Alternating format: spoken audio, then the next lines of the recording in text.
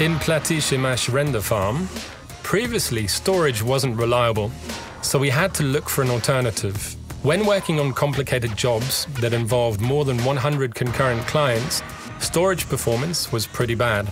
Considering that projects at Platige Image have tight deadlines, starting something over because of a storage fault is unacceptable.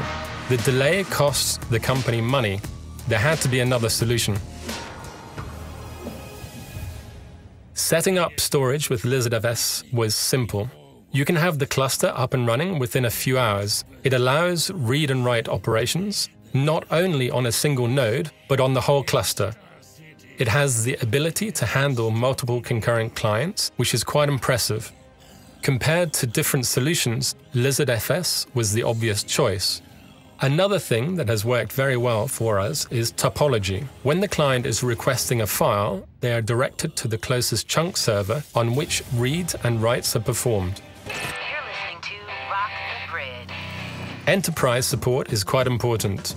With LizardFS, you can get native Windows client and high availability mechanisms. Other than that, it gives you peace of mind. If something is wrong, you can always count on LizardFS support team. They are not only reacting to problems, but sharing the knowledge and experience on network troubleshooting and fine-tuning the whole installation. At the moment, you can sometimes forget that we have it. It just works.